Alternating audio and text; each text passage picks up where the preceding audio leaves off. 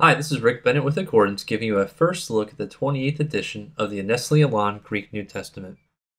In this screencast, we'll briefly discuss some of the changes in the 28th edition, the content included in the Accordance edition, along with a few tips on how to get the best use of it in Accordance. There are two main distinguishing features in the NA 28. First is a completely revised apparatus, and second is a new reconstruction of the text in the Catholic epistles, namely James through Jude. For specific details on these changes, we recommend checking out nestle-aland.com, and here you will find a description of the 28th edition along with more details on the changes that were made in it. In Accordance, we have divided this resource into three modules. First is the tag text with sigla. Second is the apparatus with introduction in both English and German, and appendices. The apparatus is fully tagged with hyperlinks for every sign, manuscript, and abbreviation that contains a description in either the introduction or the appendices. Page numbers are also included for accurate citations and academic use. Appendix 1 is a list of all the major Greek and Latin witnesses cited in the apparatus, with a description of their contents and date. These are used as a basis for extensive hyperlinking throughout the apparatus. Appendix 2 is a list of the so-called minor variants. This is also fully tagged and cross-linked to the main apparatus itself. The third component are the notes in the outer margin, or as we're calling them, cross-references. The cross-references are included as a separate module that can be opened and arranged in parallel with a text and apparatus. All symbols and reference types are explained in the introduction, and when possible are hyperlinked for intuitive use. Now that we've seen what's included, let's take a look at a couple of usage scenarios along with some tips on how to get the most out of using them. First, let's go to our display preferences for the apparatus. You can access this via Command-T, or under the Display drop-down menu, select Set Tool Display. And what we recommend doing here is setting your default text for hypertext links to NA28-T for the primary text, and LXX1 for the alternate text. This helps in identifying your precise place in the text, as well as quotations and references to the Septuagint. For this demo, I have two workspaces set up. The first one accesses the resources as separate modules, which has its advantages in certain situations. For example, the apparatus is designed like most books in Accordance. You can disclose the tool browser to view your location in the module, as well as navigate to specific portions. You can also perform powerful searches utilizing our search fields or layers. If I'm reading the introduction to the edition and want to cite a portion of it, doing so is as easy as highlighting a portion of text and then copying and pasting it.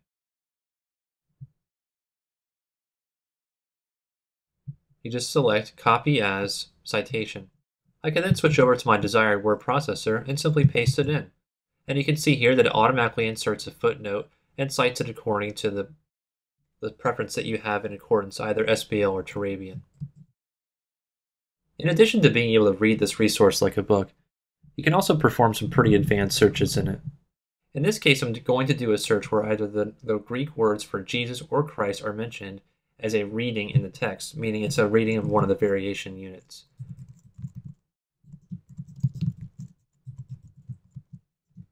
In this case, I've used wildcards so I can account for alternate endings. In this, I have 321 hits in different verses throughout the apparatus. But I want to get a little more advanced here. I'm going to drop down and choose another field, and in the witnesses field, this is all of the different Greek, Latin, and different witnesses that are used. I'm going to enter in Shift Option P for the papyrus symbol and constrain this search to only places where there is a papyrus manuscript listed in the same verse.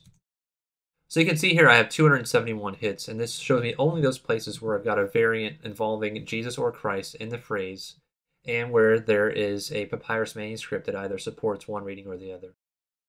In the next workspace, I have the text open with the apparatus and cross-references arranged in parallel panes. And to get a quick understanding of the text, I also have my preferred English Bible open. The example I want to work from is 2 Peter 1 verses 3 and 4. Before looking at the variants in more detail, I want to explain some of the design decisions we made in the apparatus and how they provide a more intuitive user experience. As a point of reference, here's a shot of the print edition with the relevant portions that we're looking at boxed in red. If we go back and compare that to Accordance, you can see that the apparatus is broken up into paragraphs. based on the different variation units. In the print edition, these are all merged together to conserve space and separated by a vertical bar. In addition to breaking the paragraphs, we've also implemented context-aware hyperlinks in the text, meaning that if you are in a particular verse and you hover over a specific siglum, the apparatus will only display that variation unit in instant details. And I can also use the instant details popover to show this. You can see it only displays the first variation unit. If I go down to the second variation unit indicated by this other siglum here, option clicking on that only displays that variation unit in instant details. That's what I'm calling context aware. When working in the text, this provides a much more streamlined approach at viewing and analyzing the variant information. Now, looking at the text, you may also notice the diamonds or the rhombus symbol. These are a new siglum introduced in the NA28, which are used to represent variants where the decision to adopt one reading over another involved a certain amount of ambiguity. And as we look through the different variants, we can see that they mostly involve minor variations in spelling or word order. If you look down at the end of the last variation unit, you'll notice this little right arrow. We inserted this into the text to indicate a place where there is further information in the minor variant listing in the appendices.